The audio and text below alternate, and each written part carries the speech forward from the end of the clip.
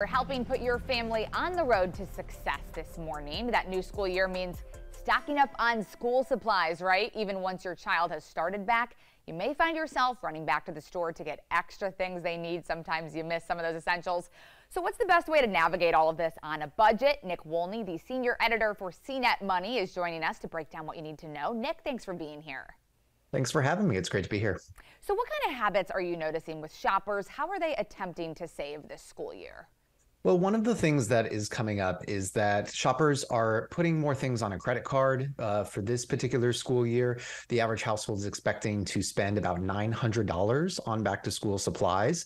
It's quite a lot. And so many people are financing that as a result. Some new reporting from CNET Money found that 43% of consumers are going to put that on a credit card or some other form of financing in order to do that. So as you're shopping, particularly for something like electronics, you might want to look for things like refurbished electronics, certified refurbished electronics, anything like that that can help you save a few bucks, particularly if you find that after the school year has started, there's a bunch more supplies that you got to run back out and get so that your child is set up for the school year ahead. And Nick, some people are still choosing to shop online. Is there different advice for online versus in-store shopping? One of the things that you can use if you are shopping online is look into getting a free shopping extension for your browser. These are free extensions. You download them, you install them on your browser.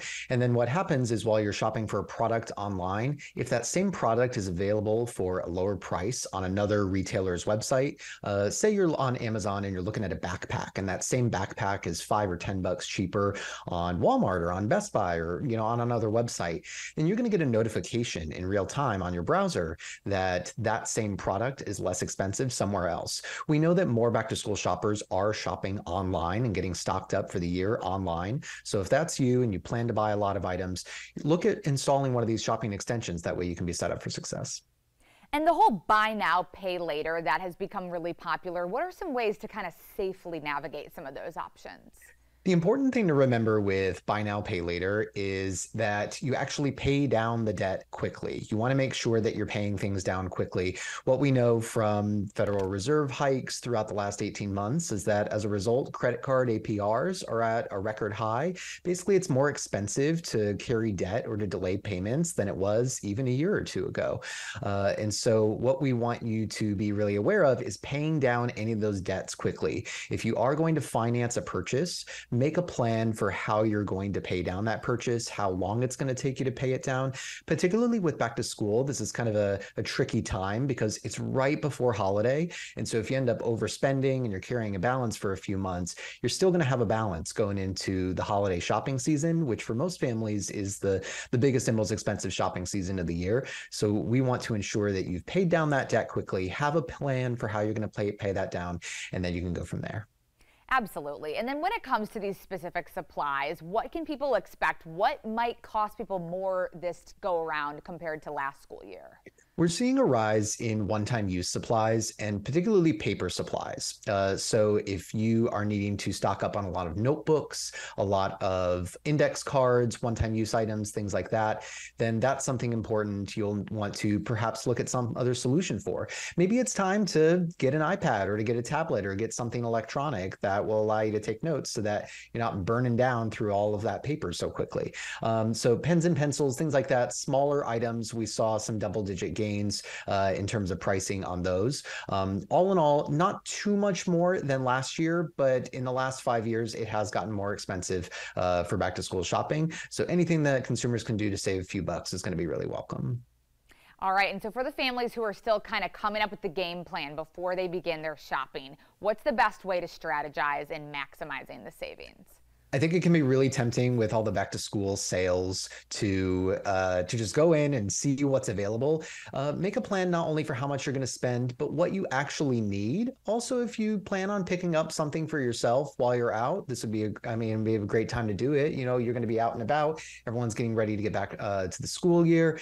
But I want you to really think about what you need. The overspending ends up being the biggest culprit, even more than something that can be offset by these small discounts here and there. there. If you go out, for me, it's Target. I walk into Target to get a toothbrush and then I come out and I've spent $250 and I have no idea what happened.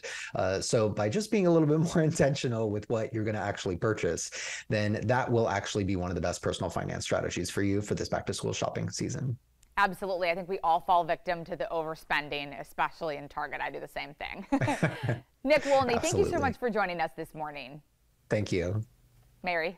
Yeah, such good information. Hey, and we know those school supplies are expensive, and it is why WBTV has teamed up with Piedmont and Advantage Credit Union. This is the last day that you can nominate a teacher to win a $1,000 shopping spree. They use so much of their own money to get supplies.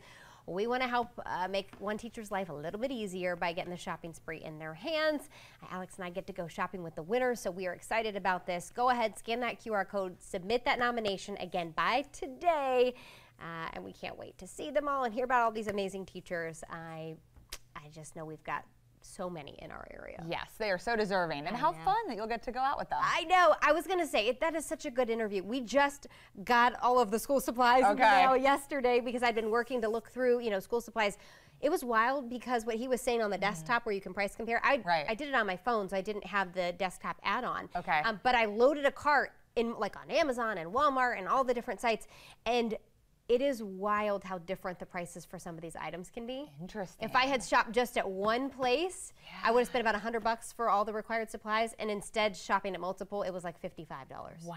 How much of a difference? I mean, the online has changed the game because I think back to when I would shop for back to school and it was just like you'd go to Office Depot and you'd run around and get everything. Right, which is fun too. Right. I kind of missed that. It was fun, but you weren't comparing prices. You weren't comparing prices, and so hopefully that will help people save. But yeah, definitely, it's a little extra work, but I think it's worth it. Absolutely.